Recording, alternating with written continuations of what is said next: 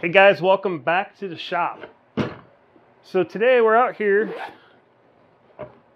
It's a nice wintry day here in Ohio. It's snowing. It's snowing hard. Anyways, I thought what I would do today is kind of walk you guys through the process of octagoning an axe handle. I've mentioned this many times that I would show this process, and I haven't gotten to it, but today seems like a good day to do that. So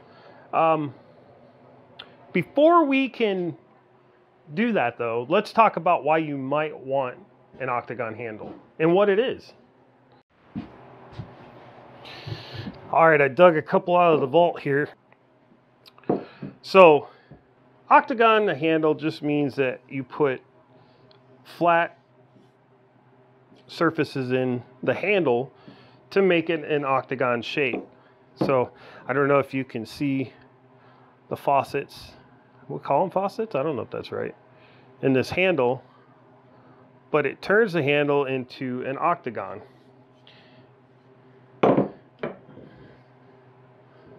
This one's a straight version that needs finished. I never finished it.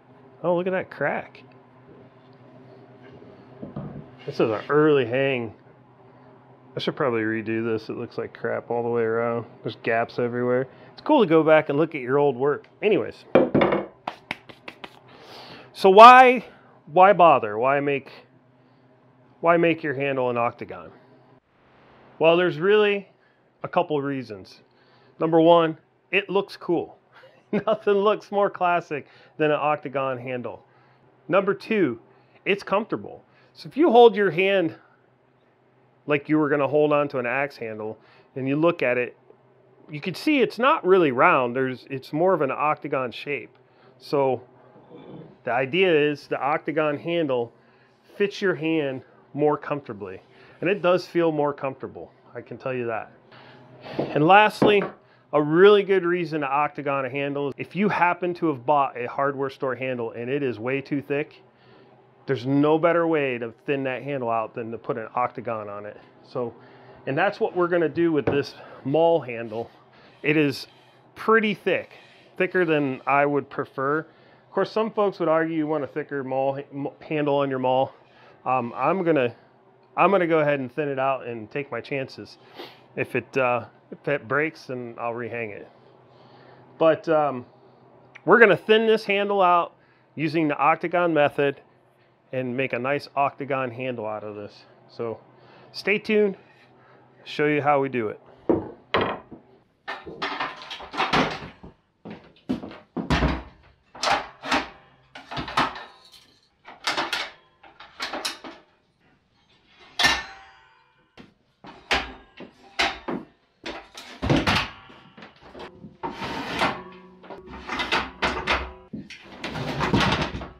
All right, the first thing you're gonna want is a way to secure your work. And I'm gonna use this rigid brand, what do they call this thing? Sawhorse, vice horse, jaw horse? I don't remember. If I can find a link to one, I'll put it in the description. But I just bought this at Home Depot or something like that. But you don't have to have one of these to do this. You can secure your axe handle many different ways. This is my preferred method. I also think that if you're going to do a lot of axe work, one of these is a real good investment. Get locked in there nice and tight. Next thing you're going to want is a real good, high quality rasp. Now, there are some of these available on my website still. These are new old stock Nicholson rasp. I got a very small supply of them. Once they're gone, they're gone. If you can't afford one of these, or you just don't want one of these, the Shinto rasp is the next best thing. So all we're gonna do, we're gonna make a, what's an octagon? 3, 6, 8, we're gonna make an 8-sided handle here. We're just going to break this down and make it easy. We'll start on the front and back, make them flat, then we'll go to the sides, make those flat, and then we'll connect the sides and the back with flat sides. It'll make sense when we start doing it. So I'm going to start on the back side, and then I'm basically just going to go down this handle with my rasp here and try to stay in the center, flatten it out.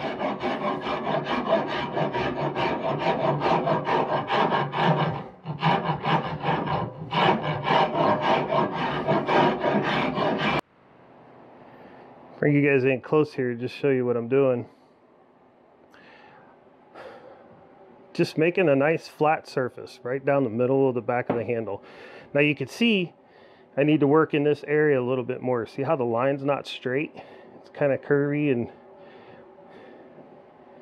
you're just basically looking to get a nice crisp line from front to back.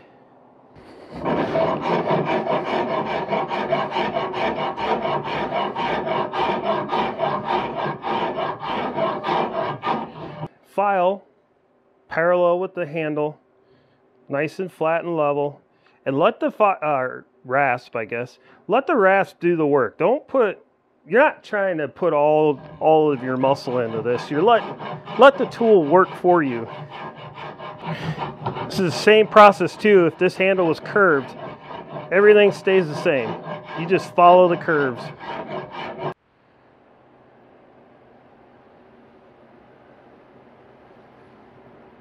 All right, we got our first side done. I'm going to go ahead and flip this 180 degrees.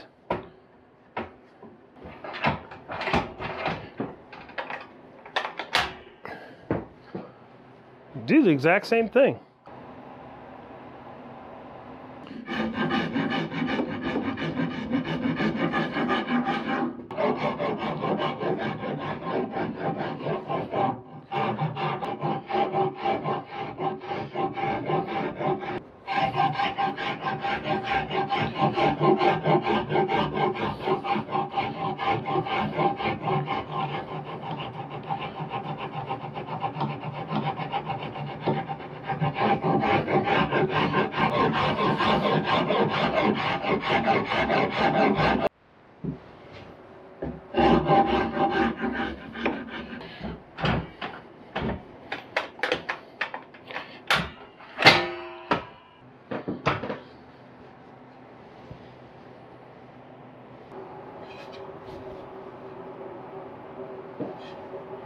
Alright guys, I got the front and back done. I'm going to start in on the sides.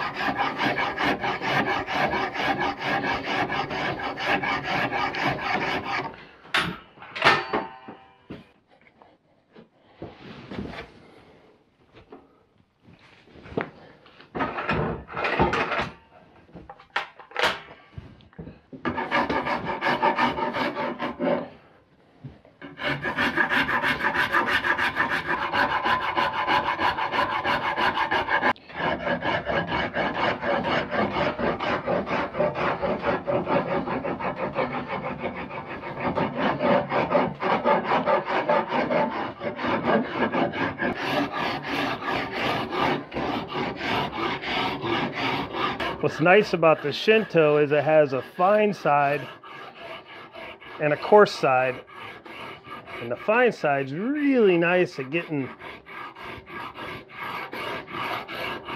nice crisp edges and smoothing this out. The downside is it clogs up all the time. All right, let's see if we could get you guys a shot on where we're at. So we have 4 flat sides. And I tried to get them as even as possible. I can see there's a couple spots here where they're not great. But we're gonna bring this all together now, and we should be able to straighten out some of those spots where it's just a little off. But hopefully you can see that. We have 4 flat sides. So now all I'm gonna do is flatten this angle right here so that it's even with the edges of the opposing flat sides. So we're just gonna knock this corner down and make it flat. That's all we're doing. And then we're gonna do it 3 more times. And then we'll have our octagon handle.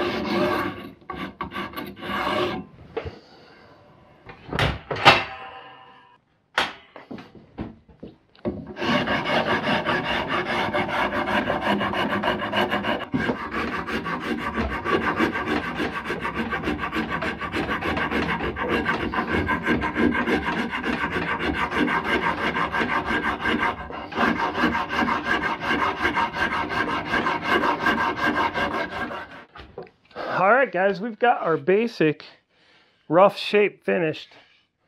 I'll tell you what, that feels much better. It's a much thinner handle now. It fits right in my hand. Nice ergonomics. Next thing we got to do is sand this. Now, when you're sanding this, you want to sand it the same way you took the material off. One flat side at a time. You don't want to do any rolling over the edges. You want to try and keep these edges nice and crisp because they're going to get rounded over anyway.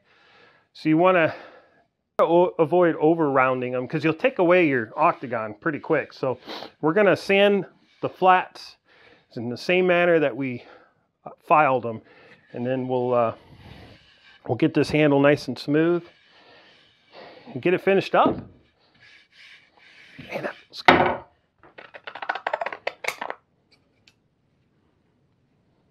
What? You didn't think I was going to sand this by hand, did you? I hate sanding. Nope.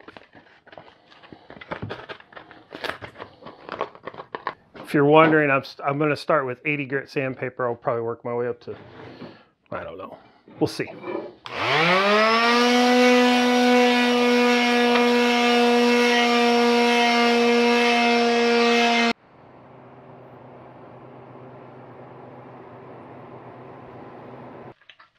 Life hack.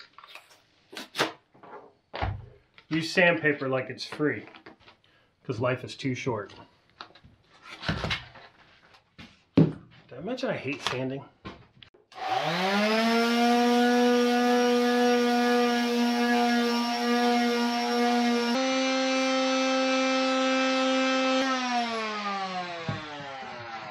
Getting to the finishing part of this anyway. It's turned out pretty good. These are not the deepest faucets I've ever had or made on a handle, but this one's pretty comfortable, so I'm excited for that. This wasn't a super thick handle to begin with either, so I didn't want to get too carried away, but we got a pretty good octagon shape going. It's probably really hard to pick up in the camera, so I just did a quick wipe down of the handle. That helps get the sawdust out of any cracks or grooves or whatever. And I'm just kind of looking at it, making sure I don't need to sand anymore. So from this point, if you were just going to sand, you just take it up to the next grit, probably 120. Probably 220 is about as much as you would ever need.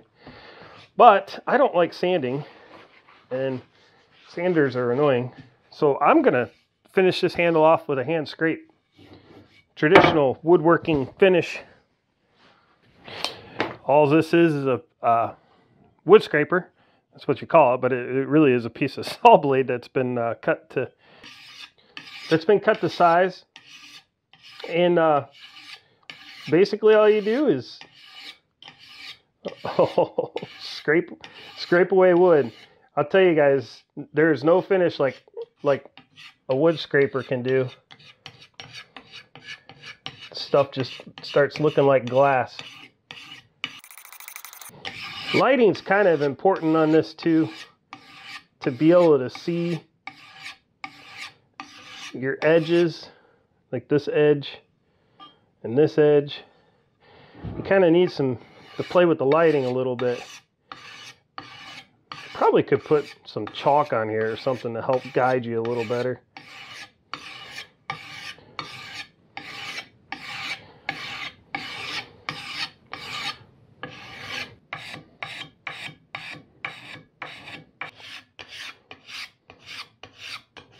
Alright guys, last thing I'm going to do is give this handle a good scrubbing with a 4/0 steel wool. Kind of burnishes the wood. And if there's any sharp edges on that Octagon, that's going to kind of round those over a little bit, which is what we've been trying to avoid the whole time. But this won't take enough away to ruin your Octagon.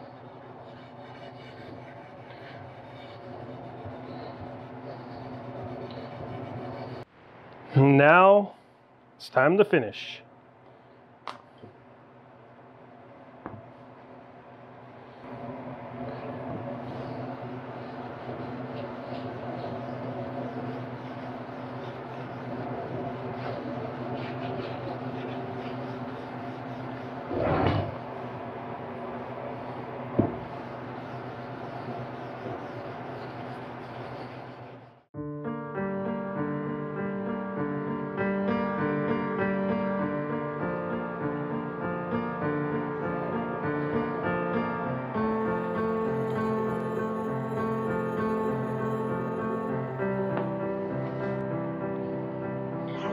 So I had to get a little creative with my pulley sitting here, but I got it out. So I want to catch my breath.